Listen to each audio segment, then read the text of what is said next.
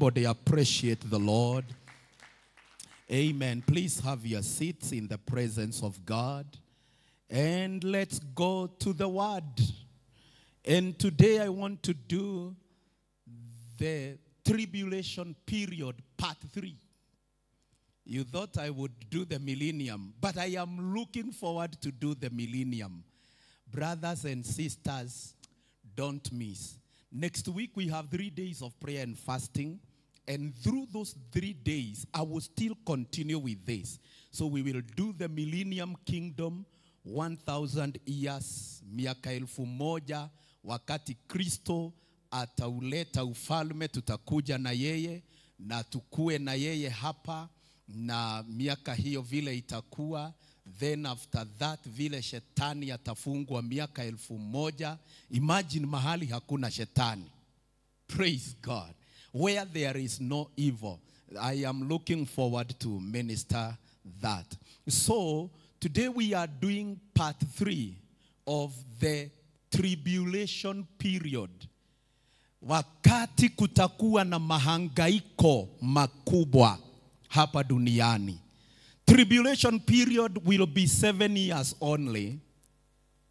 Lakini ulimwengu utashuhudia mambo magumu ambayo from the beginning of the earth until now and afterwards the world, the heavens and the earth will never experience the same. Remember, hii ujumbe ni ile ambayo nimekuwa nikifuatiliza about the second coming of Christ. Kurudi kwa Kristo mara ya pili. So these are the events ambazo zitakuwa wakati Kristo atarudi tena.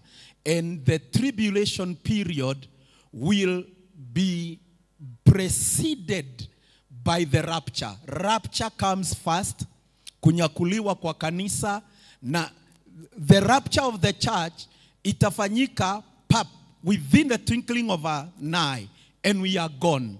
Na tunaenda binguni na Kristo. Then immediately hapo tribulation, miaka 7 inaanza, na itakuwa ni miaka ya magumu mengi.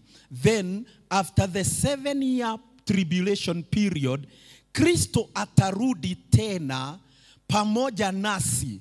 Maana hii miaka 7 ambapo kutakuwa na mengi na hukumu ya Mungu hapa duniani, nasi tutakuwa kwenye karamu ya mwana kondoo ambayo inaitwa the wedding feast of the Lamb. Praise God. Kwa hivyo sisi tutakuwa kwenye karamu, tutakuwa tuna enjoy pale kwa mawingu. Hatutakuwa tumefika kule juu mbinguni kwa Mungu Baba, na hatutakuwa hapa duniani. Tutakuwa, I don't know how that will be, lakini God will be the one who will be working on that. Tutakuwa na yeye karamu ya miaka 7. Na baadaye ile miaka 7 ikiisha, napo hapa duniani miaka 7 ile ya maovu itaisha, na Kristo tutarudi na yeye tena tukiwa na miili mipya ambayo we call them the glorified bodies. Na tutakaporudi na Kristo, atakuja hapa duniani na ataanza ufalme wake miaka 1000. For 1,000 years we will be reigning with Christ. Baada ya 1,000 years, na wakati huo ya 1,000 years, shetani atakuwa amefungwa na amewekwa kwenye the abyss, the bottomless pit, lile shimo ambalo limejawa na giza na halina mwisho. Hapo ndipo atakuwa amefungwa miaka 1000. And from that time, shetani ataachiliwa kidogo. And then ataanza kuleta watu watamuamini. But for us, we will already be glorified. I will be teaching on that.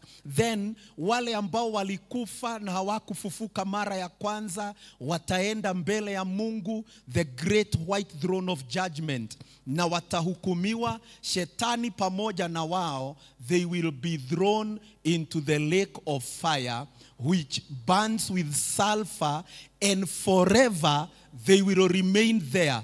Nae pale, after that, then Jesus, not Jesus, but the heavens and the earth zitaondolewa, and then there will be the new heavens and the new earth. Na sasa tutakuwa na Mungu wetu and the new Jerusalem. I saw New Jerusalem coming like the bride. I want you to hear what I will be teaching on that.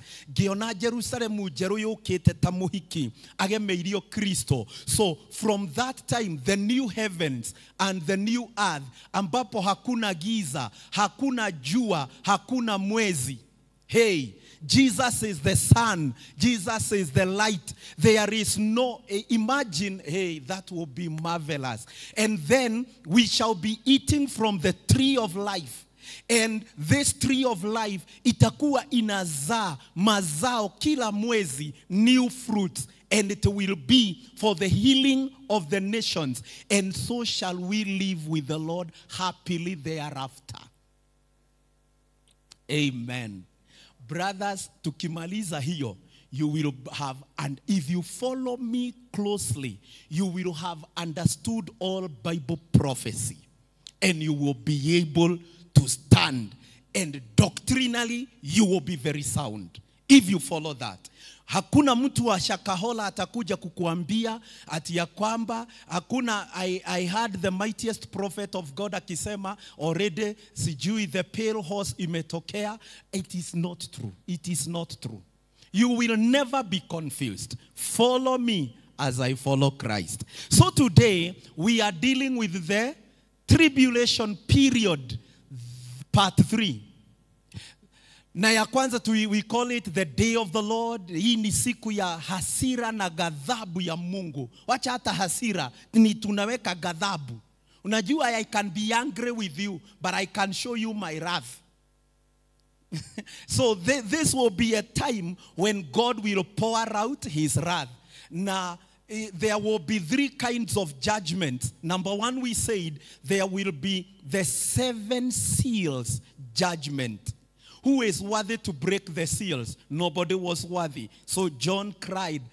That is Revelation chapter 5. Then he was told, stop weeping. Maana kuna mmoja ambaye amepatikana. He that is the Lion of the tribe of Judah, the root of Jesse, has overcome. And he is worthy to take up the scroll and to break the seals and to read from that scroll. Na Biblia inasema, alipoona hivyo, because it is Revelation chapter 4 and 5.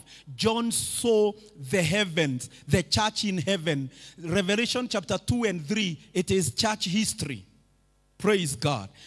We have done that, 7 parts of the messages. If you have not followed us, go into the social media. We have 7-part series message, the church age, from the beginning to the end. Wakati tarumbeta itapigwa. Na baadaye, Revelation chapter 4 and 5, I saw the heavens open. So this is the church in heaven now. Then Revelation chapter 6, this is when now Jesus, verse 1, Jesus now rises and he begins to break the 7 seals. And every seal, it introduces a new kind of judgment. There were 7 seals. Na zilipofunguliwa, a white horse ambayo imekaliwa na Antichrist. Then when you read the 7 seals, the next kind of judgment, immediately after the 7 seals, there will be 7 trumpets. 7 is the number of perfection and completion. Kwa hivyo kutakuwa na tarumbeta. Today we will learn something amazing. And there will be the 7 trumpets. After the 7 trumpets, then hii ndio itakuwa ile zaidi na ovu. The whole wrath. There will be the 7 bowls, bakuli. 7 bowls judgment. Ya kwamba Mungu anachukua bakuli ya ghadhabu yake anaiachilia ulimwengu. Unasikia a third of the whole world imechomeka, watu wamekufa, and all that will be happening. But the good news is, for those who have received Christ Jesus, tutakuwa kwa harusi. Praise God. But for you who have not received Jesus Christ, it's not a laughing matter. Now is the time. Accept Jesus, receive him as your Savior, and you will escape the judgment. Kwa hivyo, that is what we have been learning. And now we said the tribulation period, it has 3 parts. At the beginning of the 7 years, the Antichrist comes, a man of peace. Then in the middle of the tribulation, 3.5 years, atabadilisha the colors. He will not be a man of peace again. He will go to Jerusalem, where we will have the temple. Na ataingia pale temple. And then he will exalt himself above everything that is called God. Remember, Thessalonians says that. And he will say he is God. Now he will demand to be worshipped. Na sasa, the others will reject it, and because of that, he will begin to fight. And because of that, a lot of battles will happen. But today, I want to show you something amazing. The third part. Now, sasa nataka tuingie huko ndani. Then we said, at the final 7 years, then huyu jamaa atamobilize ulimwengu wote and all the armies of the world, and they will go to Megiddo, Jezreel Valley, and they will rise against Israel. Brothers and sisters, hii vita ya Israel na Palestine wachana nayo. I just want to tell you, you never know what God is doing. And Israel has been in battle, has been fought, but nobody has ever overcome them. And the final thing will happen. The Antichrist will mobilize the whole armies of the earth. Now wataenda pale Jezreel Valley. And then they will come and they will say, this is the final thing. We want to finish Israel. And because of that, and that is why even today, listen, the stage is being set. How the Arab nations, they are joining together to fight one common enemy called Israel. These are the beginnings of showing you what will happen. Very possible. Lakini when Antichrist, during the last 7 years, when he will be mobilizing them, na wameingia kwenye ile Jezreel Valley, and they will be now ready to destroy Israel, then the Lord will appear on the clouds, and he will come. And he will come with a sword from his mouth. And the Antichrist will first of all go to fight the Lord. And that is what we call the battle of Armageddon, which will be fought at Megiddo, where we get the word Magedon. And it is in Jezreel Valley, outside Jerusalem. Lakini, when he does that, the Christ will come. He will fight, and he will destroy the Antichrist and the beast. And all those enemies will be killed and destroyed.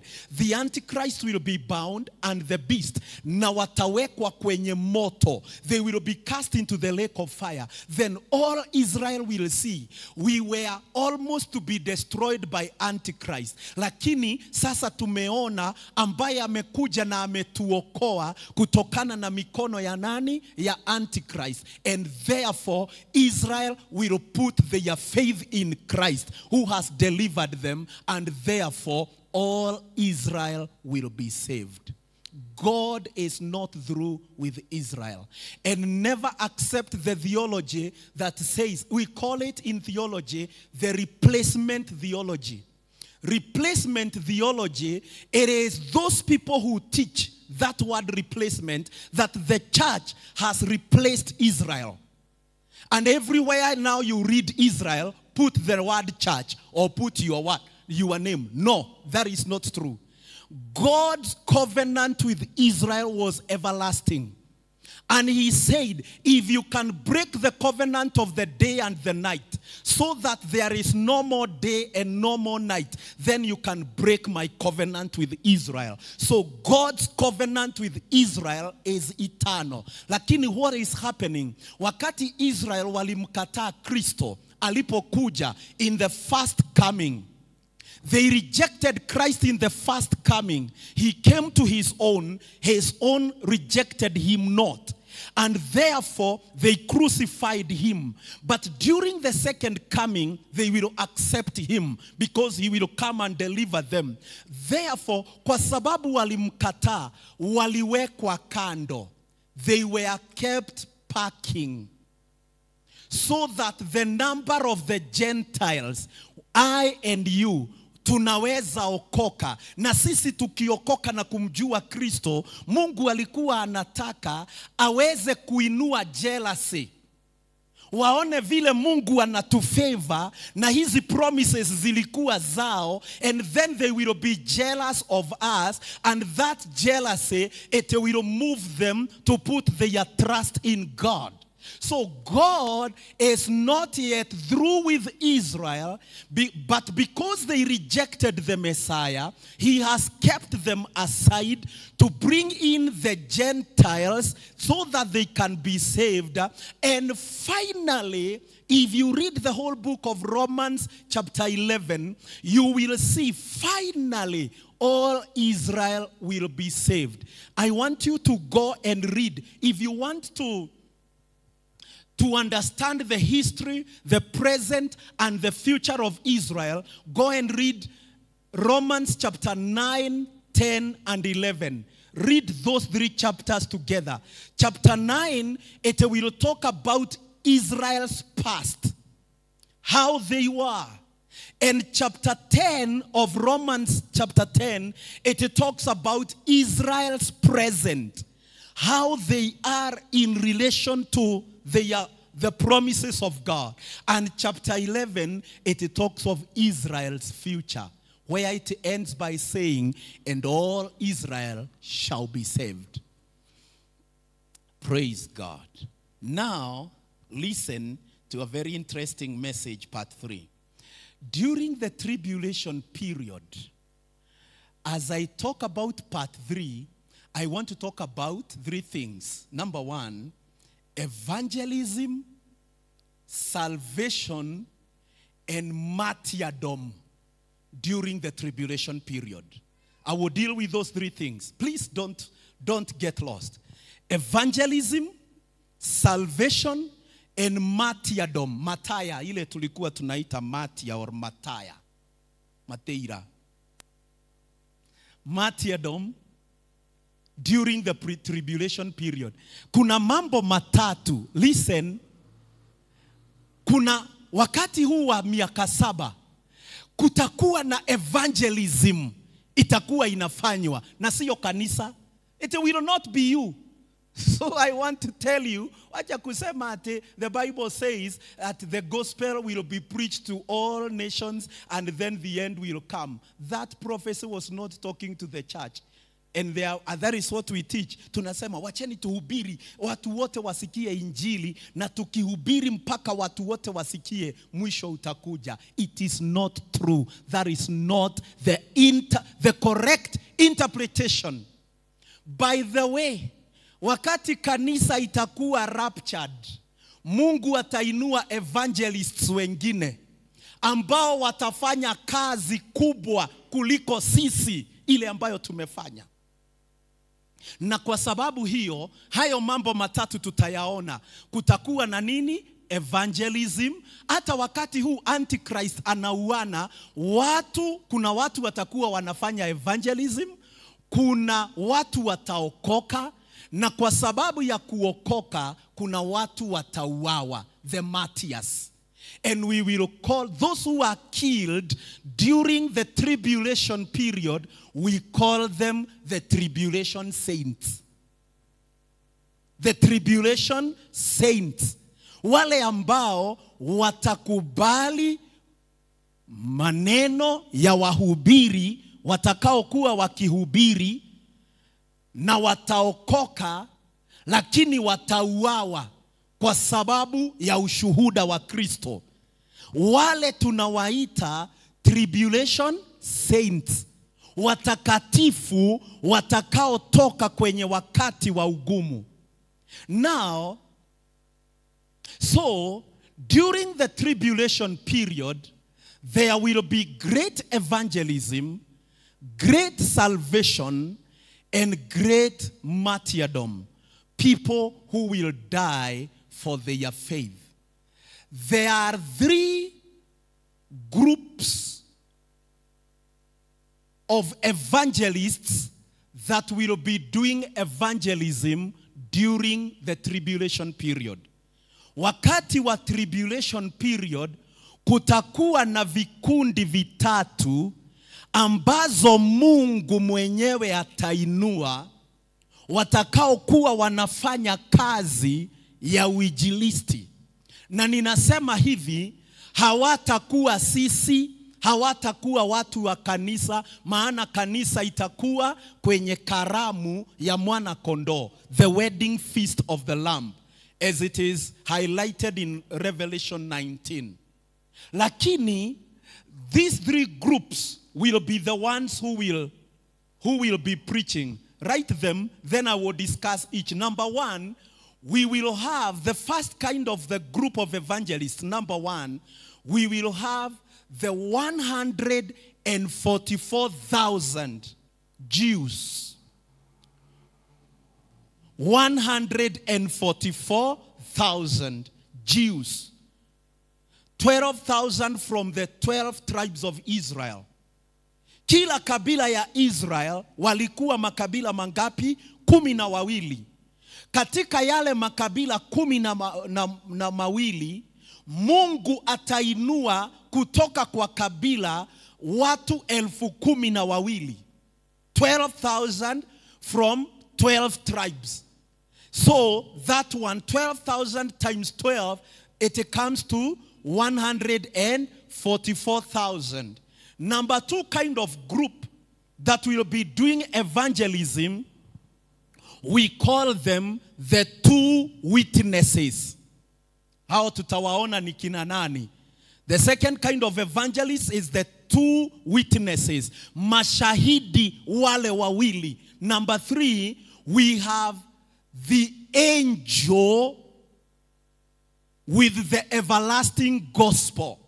The angel from heaven with the everlasting gospel. Huyo ndiye atakuwa wa mwisho. By the way, hii injili itahubiriwa mpaka na malaika. Na atakuwa kule mbinguni, hata kuja hapa duniani. Atakuwa flying na atakuwa akihubiri the everlasting gospel kwa watu wote na watamsikiza. So let's talk about the 144,000 Jews. 144 Jews who will be there. Revelation chapter 7 from verse 1 to 8. Let's read there. Revelation chapter 7 from verse 1 to 8. Now look at this. Wewe angalia neno. After these things, I saw 4 angels standing at the 4 corners of the earth, holding the 4 winds. I don't want to go details. I'm not doing what do we call exposition of the Bible, but I'm just highlighting. So from the 4 winds of the earth, that the wind should not blow on the earth, on the sea, or on any tree. Look at verse 2. Then I saw another angel. If you can give me with this screen, it would be better. Yeah, I follow with this rather than just following from here or there. Then I saw another angel ascending from the east. Yes, look at that. The angel was having the seal of the living God. And he cried with a loud voice to the 4 angels to whom it was granted to harm the earth and the sea. Sasa kuna malaika 4 wamepewa nguvu ya kumaliza ulimwengu na bahari. Lakini mmoja wa malaika mwingine akaja akiwa na seal ya Mungu. Akawaambia saying to them, do not harm the earth, the sea, or the trees until we have sealed. Please underline that. We have sealed the servants of our God on their foreheads.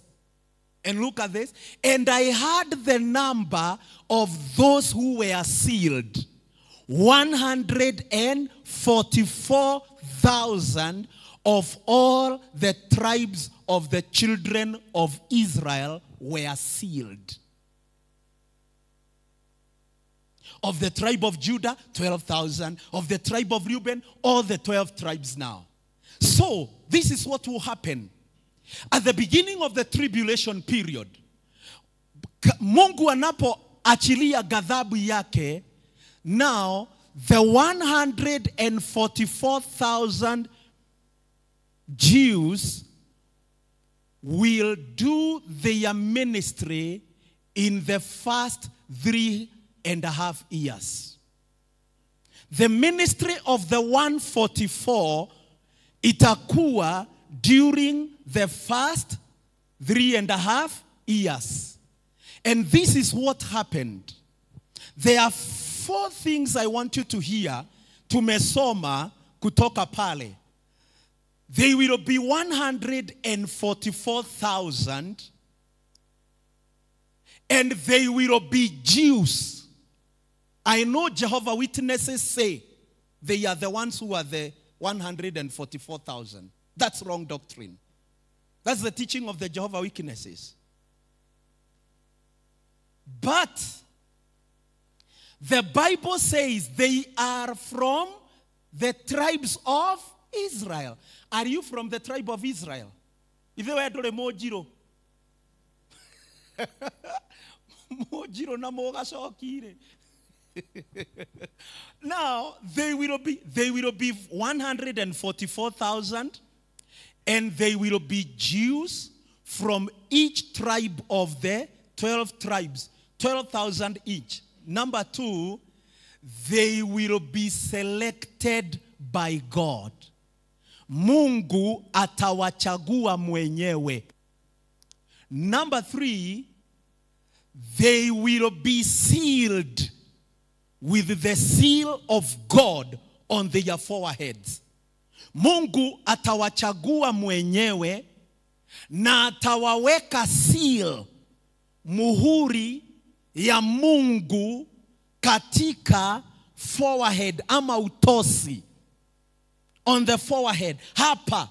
Na kila mtu atakapopatana na wao atakuwa anawajua, maana kwenye utosi wao watakuwa na nini? Na the seal. Remember also the Antichrist will have a seal with the number 666. Ukisoma Revelation 13. Na pia ya Antichrist itawekwa kwenye forehead ama kwenye mkono. Ya Antichrist, it will be a number. In fact, it will be like a microchip yenye tukonayo siku hizi. That is why I told you, ni lazima kila kitu kiwe tayari, so that when the Antichrist comes, it is like the whole high table will be ready. And the Antichrist will come and flow. Ndiyo maana unaona the advancement of technology. That you can have a microchip. And you can go anywhere. And it will be scanned. It will be scanned. Hiyo ndiyo itakuwa. Through now technology we see how possible it is.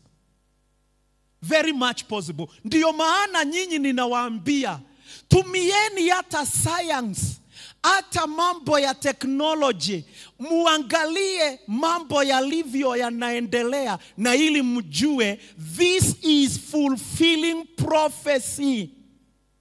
It is actually making it very possible for this Bible to be fulfilled. Kwa hivyo Antichrist atakuja na namba yake, naye Mungu atasema hapana. Kabla ya watu kuwekwa namba ya Antichrist, God will say, go and seal my servants. They will be God's. Number 4, we are saying they will be God's servants during the tribulation period. The 144,000 watakuwa watumishi wa Mungu. They will be God's servants and God's representatives during the tribulation period. Ebu sikilizeni, and I want everybody to hear this. The 144,000 wenye wako na seal, Antichrist akikutana na wao, hata kama hawana mark ya Antichrist, maana wenye watakataa mark ya Antichrist watauawa, because Antichrist will be having his agent. You get it now? Lakini hawa wenye watakuwa na mark ya Mungu, it is the seal of God. Antichrist will not harm them. Not because they will be powerful, but God will preserve them and will protect them from harm. Now, number 5, they will be divinely protected or preserved from harm by the Antichrist. They will be divinely protected or preserved from harm by the Antichrist. Ukitaka vizuri soma Revelation chapter 9 verse 4. This is the greatest word. Now please listen to my message today. You will be delivered. Now look at this. They were commanded not to harm the grass of the earth or any green thing or any tree, but they were commanded to hurt only those men who do not have the seal of God on their foreheads. So those who had the seal of God on their foreheads, they were not harmed. God preserved them. Do you know why? Imagine, and I will also go back to that in another way.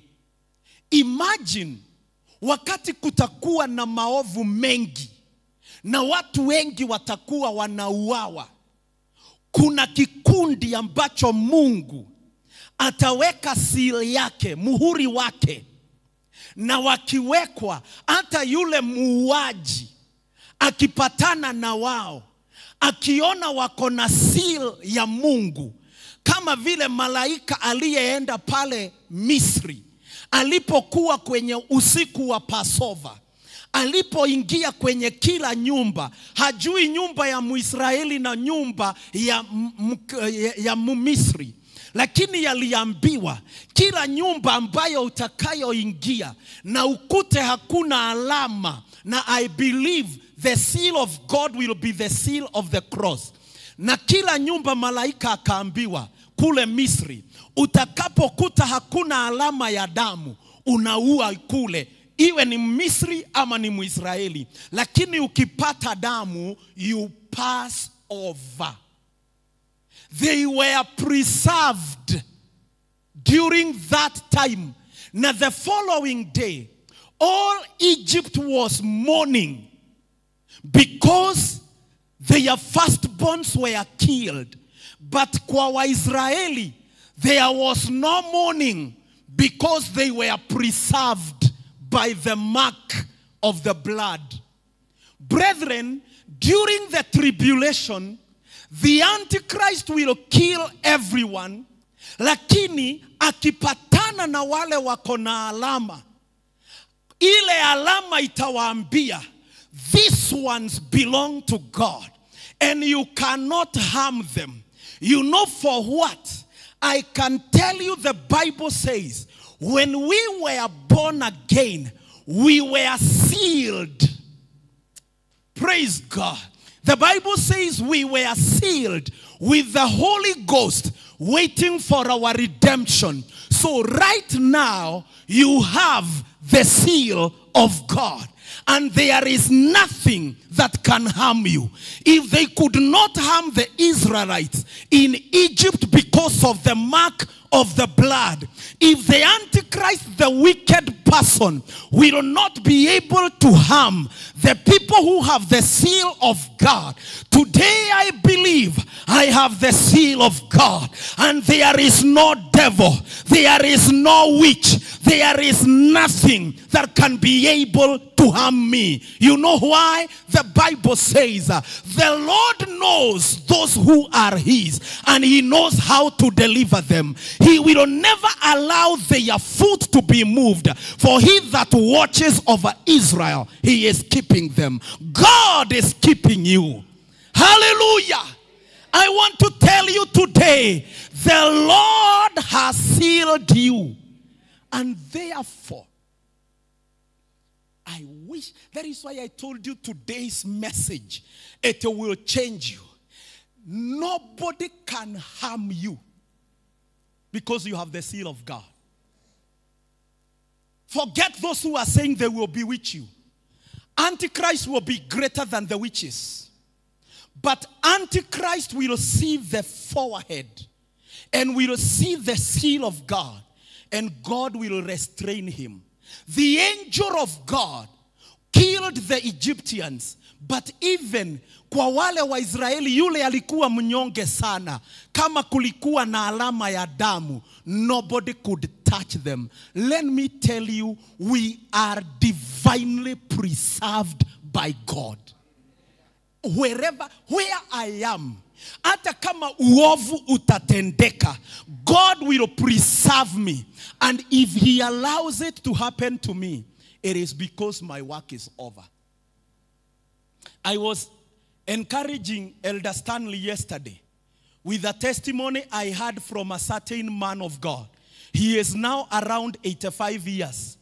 Na alikuwa anasema, akiwa kijana mdogo, pastor mdogo, ama a young pastor, alikuwa anaogopa sana akienda na ndege.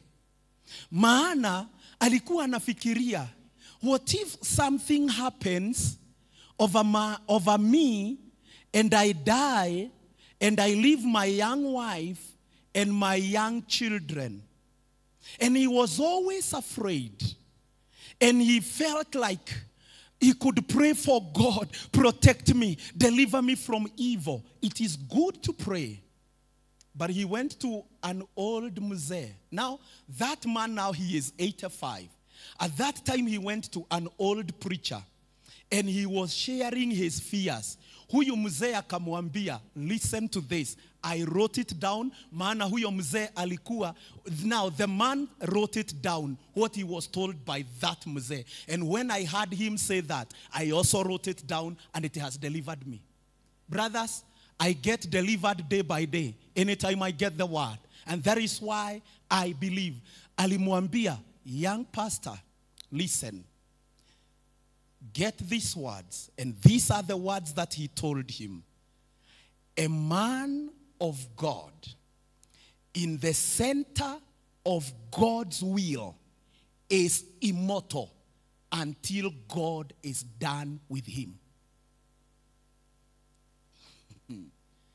Mimi nilisikia hiyo neno.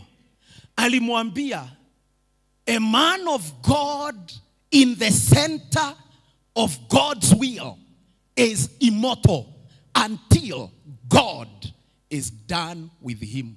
Ati mtu wa Mungu, na sio tu pastor, mtu wa Mungu ambaye yuko katika mapenzi ya Mungu, ako katikati ya kutekeleza mapenzi ya Mungu, huyo mtu anadumu milele mpaka Mungu amalizane na yeye. Na ndiyo maana gayatari kanetie nawe gutire kindu kingi kweheria guku thi. Corona cannot remove you here until God is with you. No accident can, no robber. They will be coming, but the Lord will be saying, no, that man, I am not yet through with him. That doesn't mean you become careless. ya kwamba hufungi mlango. Maana tumeambiwa sasa mimi hakuna mtu ananiondoa hapa. Hapana, don't put the Lord. Yesu aliambiwa jisimamishe, jiangushe ili tuone, lakini akasema put your God not to. That doesn't mean you fly with your car 180 speed and you say, you know, pastor said a man of God will be preserved. No, you will be dead. And you will die because of your foolishness. Lakini, I want you to know today, and this one has delivered me. If God can preserve 144,000, that even Antichrist cannot touch them, there is nobody that can touch me. Hata ukirushwa kwenye tundu la simba kama Daniel, God will say, I am not yet through with Daniel. He can't die. Wakati wanarushwa kwa moto, Paul alikuwa anapigwa na mawe, wanaacha amekufa, jamaa anainuka na anaendelea na injili, maana Mungu hajamalizana na yeye. Alikuwa anaingia baharini, wanakuwa, yani the boat capsizes, they are drowned, lakini jamaa anainuka. You know why? God will preserve us.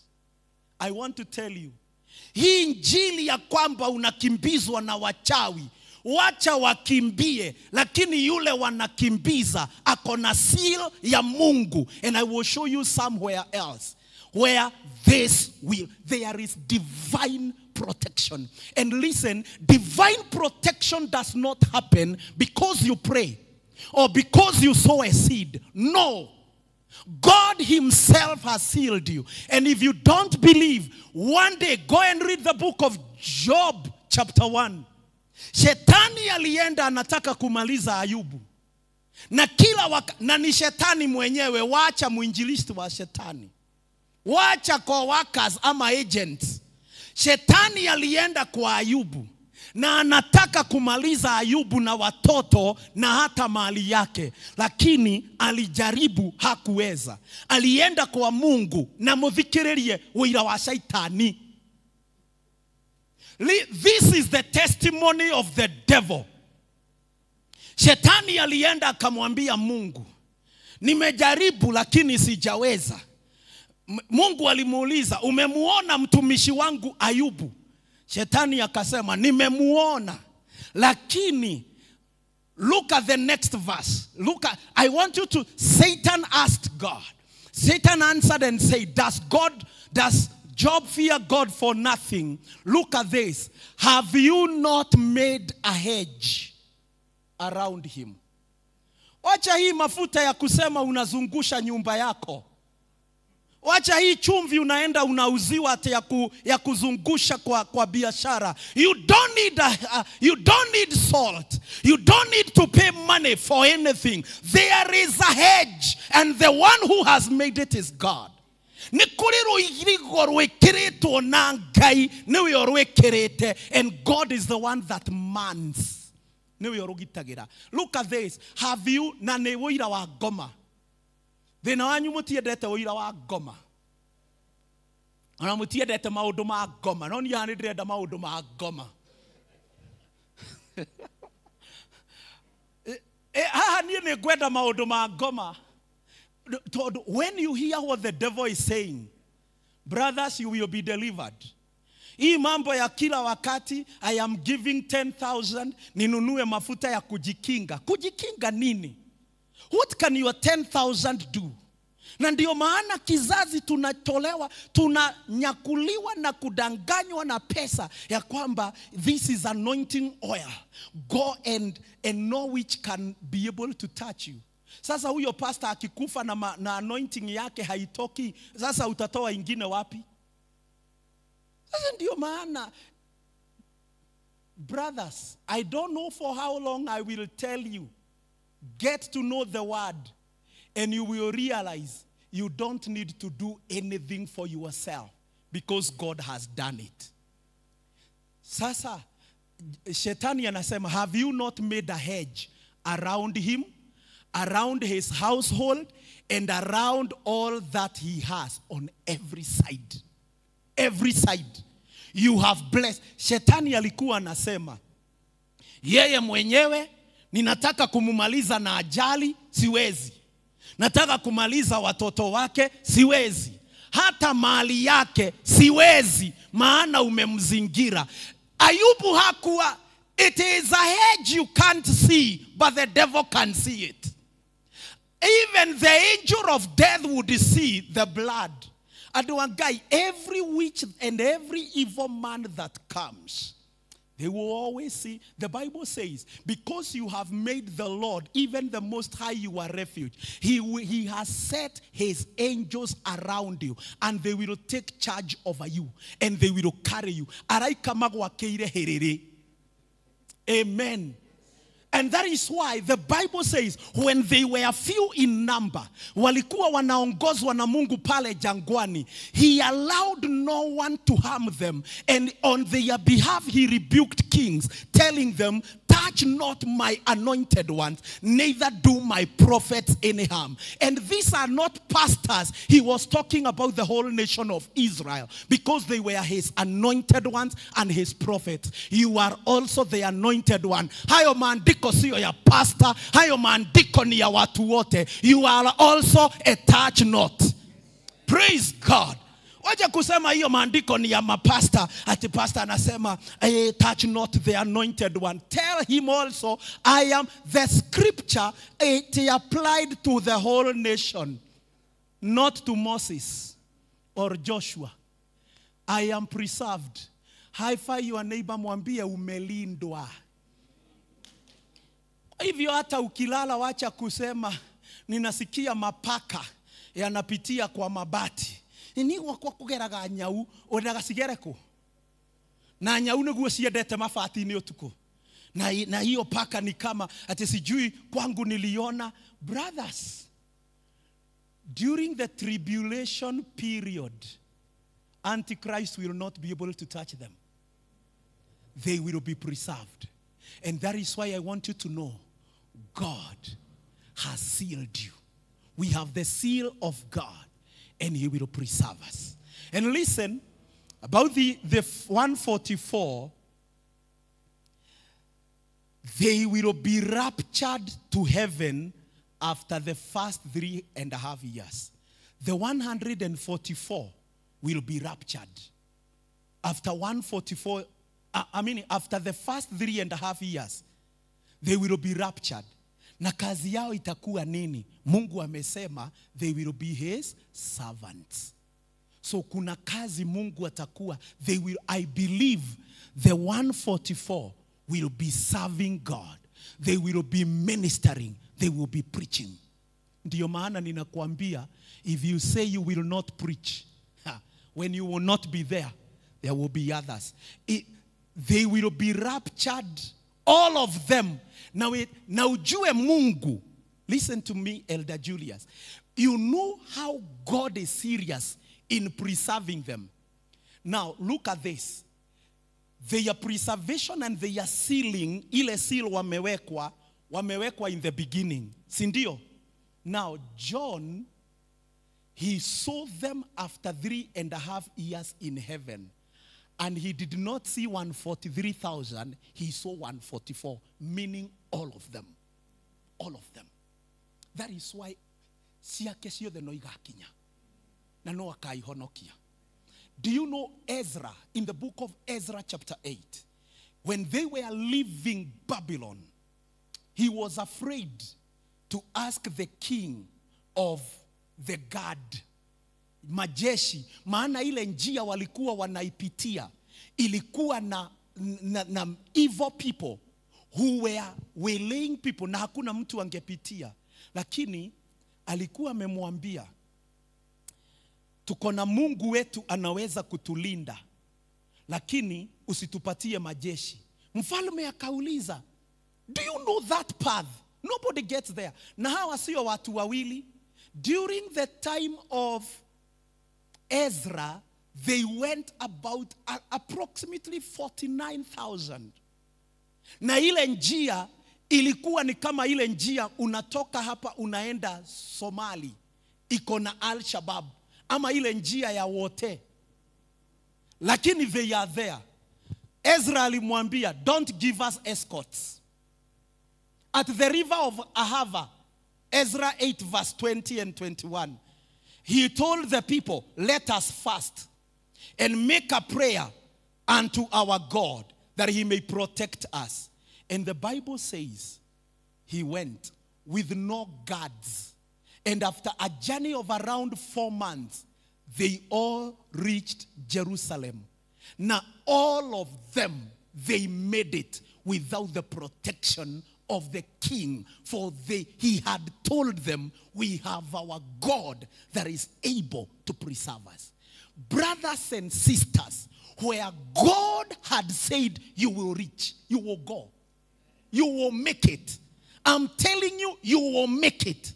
Because the Lord will keep you.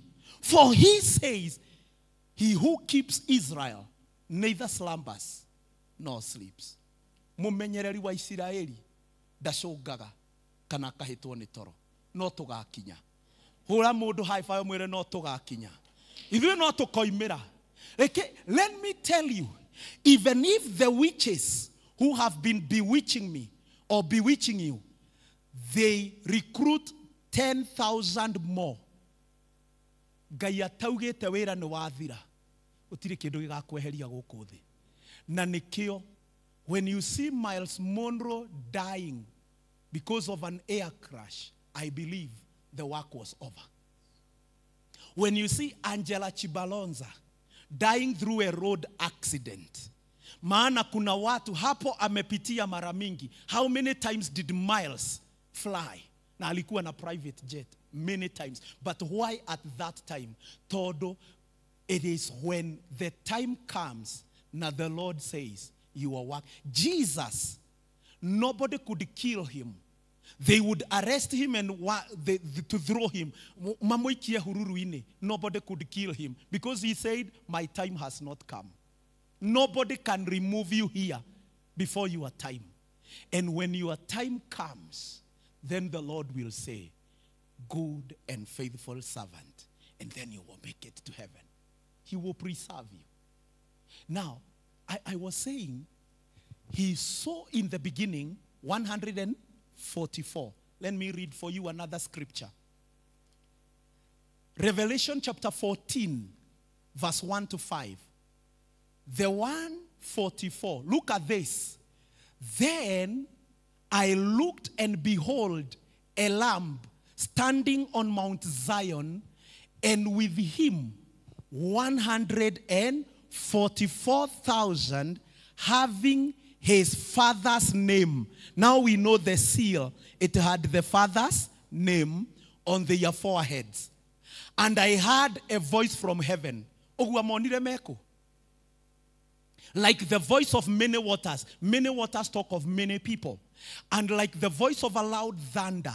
And I heard the voice of the sound of the harpists playing their harps.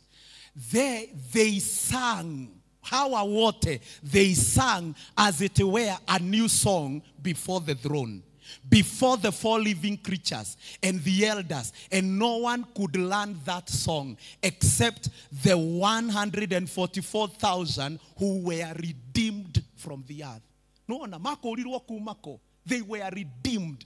But by the way, you never know what the word redeemed means. Come on Sunday, I will be preaching about the word redeem. Aduakanida, inyo mutiri yakore. Sunday, mugakoro.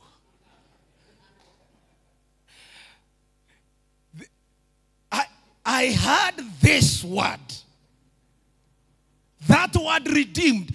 We have only been hearing redeemed. Christ my redeemer. Si kuna statue yake pale Brazil. Rio de Janeiro, you go there, Rio de Janeiro, and there is Christ the Redeemer, whatever, statue there. Now, on Sunday, I will be talking about Christ. You know it is Easter. I will be talking about Christ the Redeemer. Adua kanitha mutire muamenya Kristo. Ginya mumenya tigaru muhonokia. Tigaru kukaga we muhonoki. Tuaragi uhoro wa Kristo uria mogori mukuri wakwa tukaina rwimbo rwa Kristo. Now they were these are the ones. Now the 144, listen, these are the ones who were not defiled with women, no sexual immorality, for they were virgins. These are the ones who follow the Lamb wherever he goes. These were redeemed from among men. And listen, they will be the first fruits of the redemption from tribulation. Now, number 2, we have the 144,000. Number 2, we have the 2 witnesses. I will deal with that on Wednesday. Adu agai, hata nikijaribu kuwahubiria hii haitaisha. Hii ya 2 witnesses. Na ile kwanza ya malaika mwenye atakuwa the greatest evangelist. Hiyo haitaisha. Wacha tukue na hawa 144. But one good thing is they were sealed, they were preserved. And the Bible says, now, why didn't you get me that verse? Is it in the book of Ephesians, whereby the Bible says, when you received Christ, oh, thank you, our brother. Thank you for that verse. After the service, ask me for a quarter. Uradheka niki we? Ukumuheteki? Eya mahu kare ahitu kinaje.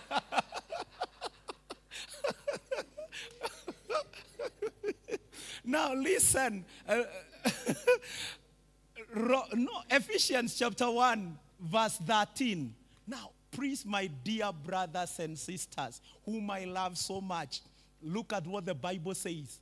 In Christ, you also trusted after you heard the word of the truth, the gospel of your salvation, in whom also, having believed, you were sealed with the Holy Spirit of promise.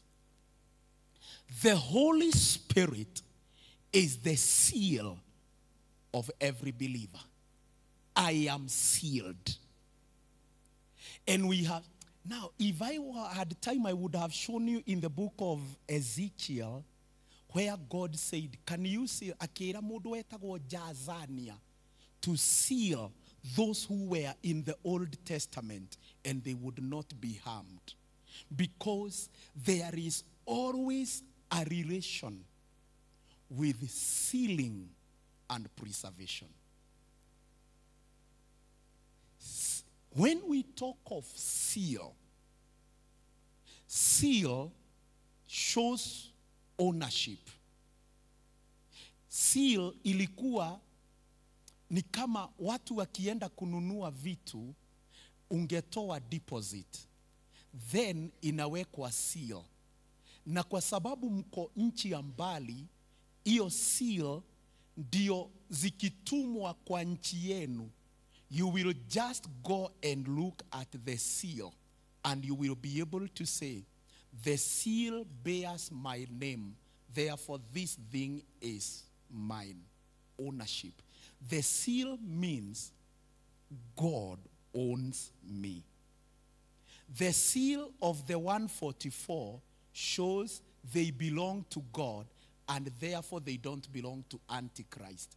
And because they belong to God, what is mine, I always protect it.